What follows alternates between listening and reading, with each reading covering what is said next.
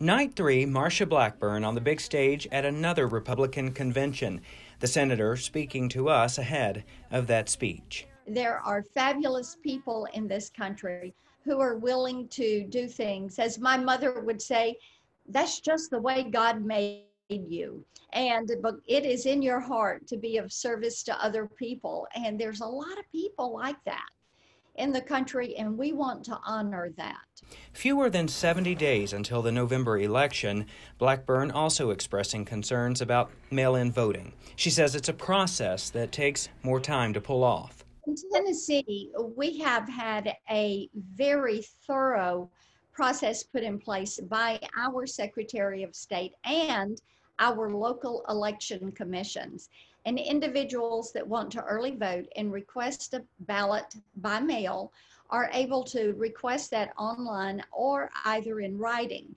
Now in Tennessee, there are deadlines for each of these processes. The reason for that, it gives your county election commission and their employees the time that is necessary to verify, to make certain that you've got the right signatures, that things are done properly, that it is noted that you have voted by mail so that you don't show up and also vote on election day. All of that takes time.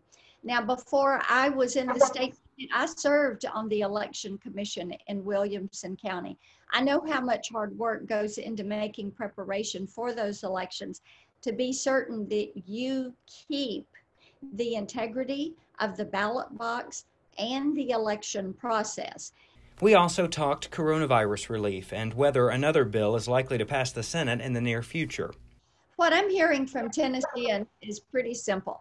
They say they want liability protections, they want to get people back to work, they want to get children back to school, and they want to make certain that the states have everything they need in order to send the money onto the counties and cities. And that is the priority list for the people in our state. I hope that we're able to do this fairly quickly and that we're able to move this forward as fast as we possibly can for getting the PPP loans to those that are needing another round of PPP, those companies like our live entertainment industry. And I've done a lot of work with those guys that are in the live entertainment sector up in Sevier County, Michael Strickland and Bandit Lights and all those folks. We're trying to get additional PPP to them to keep their doors open until you can rebound and open these facilities. Blackburn also weighing in on the Democratic ticket on the ballot in November. You know, I really had very little as far as dealings with Joe Biden when he was either in the Senate or as vice president. So I really don't have a reference there to speak from. I understand he is an affable guy. He is not necessarily an accomplished guy.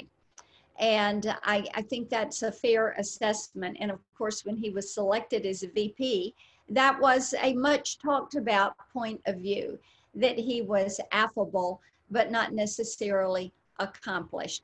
Now, when it comes to Senator Harris, I do serve on Judiciary Committee with her, and I think people will look at her voting record. The 2019 GovTrack rankings rate her as the most liberal member of the U.S. Senate.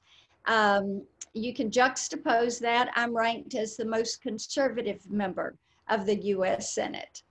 So we're just at opposite ends. You have to give her credit because she is the first female of color to be on a national ticket. And you have to give her the credit for achieving that. She has made history.